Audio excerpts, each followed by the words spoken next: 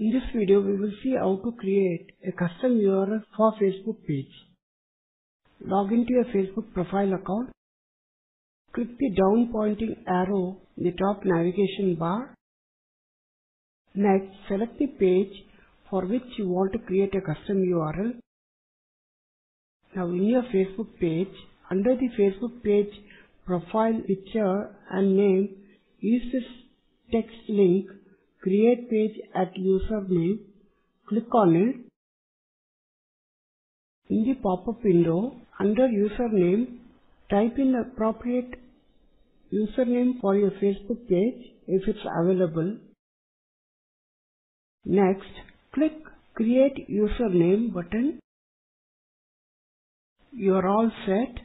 The username is added to the Facebook page, which forms the URL of your Facebook page. Click the OK button on the pop-up window.